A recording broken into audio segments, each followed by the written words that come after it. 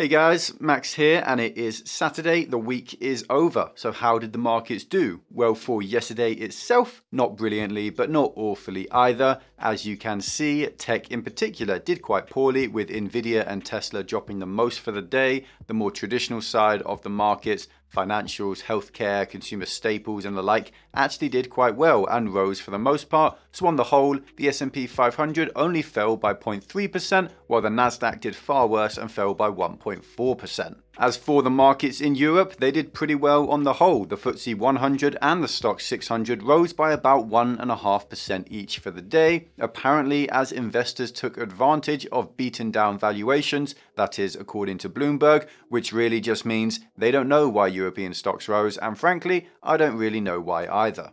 As for the performance of stocks for the week, it was pretty much the same story as yesterday itself, just on a slightly larger scale. Tech did pretty poorly, as you can see. Nvidia fell a very significant 13% this week alone, and other giants like Microsoft and Google were down over 4%, and Amazon and Tesla down over 5%. So yeah, tech really did quite poorly for the week. Healthcare though did really well, as did consumer staples, and energy performed pretty well too. Some of the fears causing tech to fall was of course the re-rising of COVID in China, which has also caused healthcare to see a small boom, as it seems pretty clear at this point that COVID is never really going to disappear. It will continue to mutate and spread, and certain countries and economies will get on with life and learn to live with it, while some others, notably China, will not.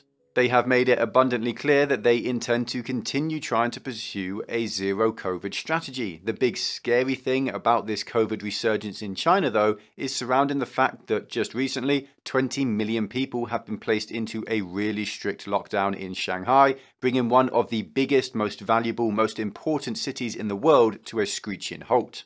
Now, the literal numbers for China's COVID cases per day coming out of Shanghai are about 21,000 daily new cases at the moment, but these numbers are obviously to be treated with a lot of skepticism, being that they come from the Communist Party.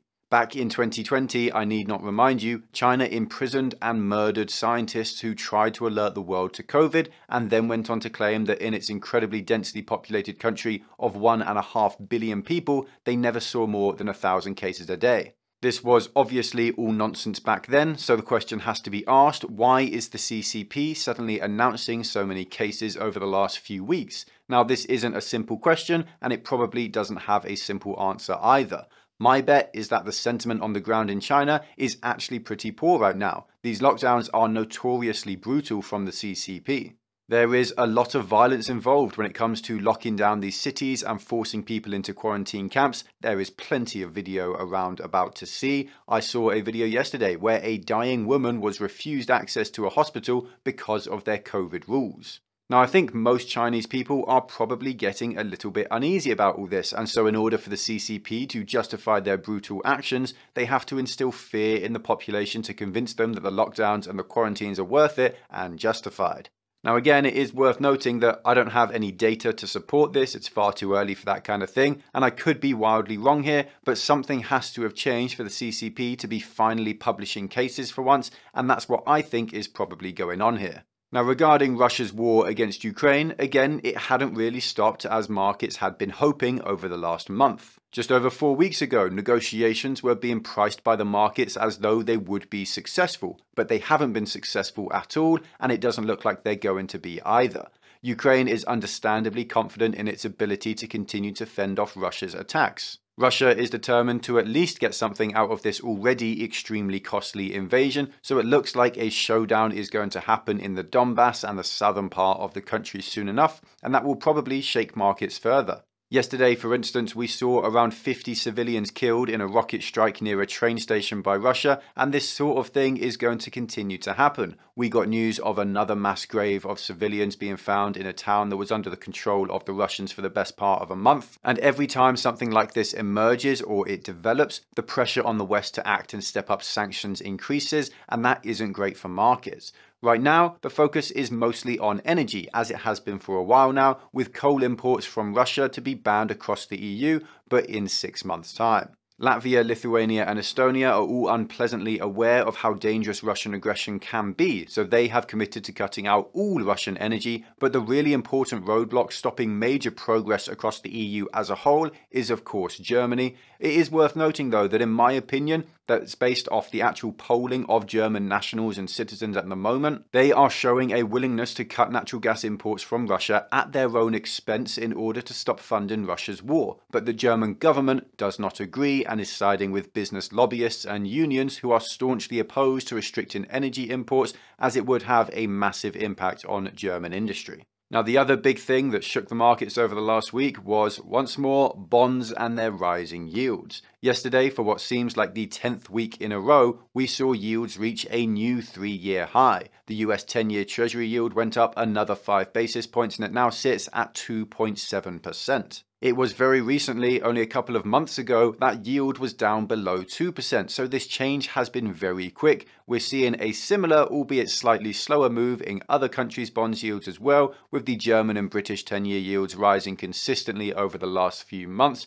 and a couple more basis points yesterday itself. Of course, the yield curve inverted earlier in the week, which is a big recession indicator, as we've mentioned before, but it's been coming for months now and really just been a matter of when, not if, so this shouldn't really surprise too many investors itself. It's also worth noting that there are plenty of people who disagree with the yield curve as a recession indicator, which is fair enough, but in my opinion, I think the evidence speaks for itself, and more often than not, by a large margin as well, a yield curve inversion does precede a recession. Now, oil prices for the week saw quite a lot of downwards movement, with I think 3 of the last 4 days seeing consecutive decreases, but yesterday that was reversed with a slight increase in oil prices. Still though, as far as the week goes, oil prices have been down.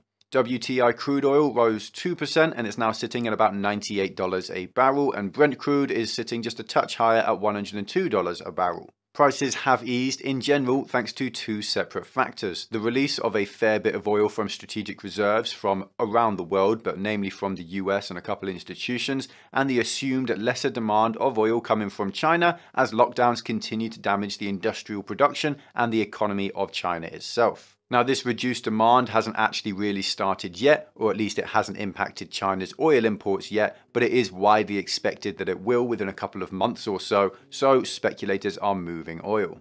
Now, gold is chugging along as it has been throughout 2022. So far, it rose slightly yesterday, about 0.5%, and it now sits at $1,950 an ounce.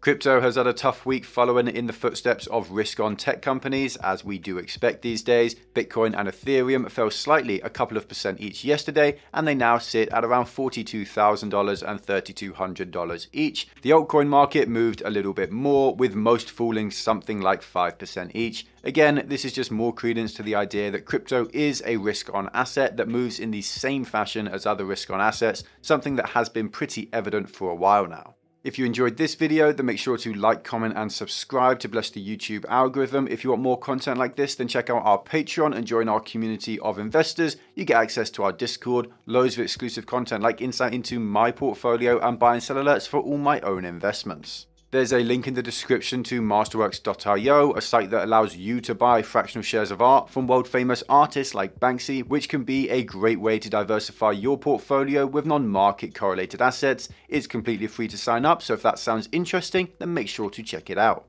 There's also a link in the description to BlockFi, which will give you up to $250 in free Bitcoin when you use it. You can also get 9% interest on stablecoins like USDC, which is a far higher rate than you get from any savings account these days. Thank you all for watching. Stay stoic.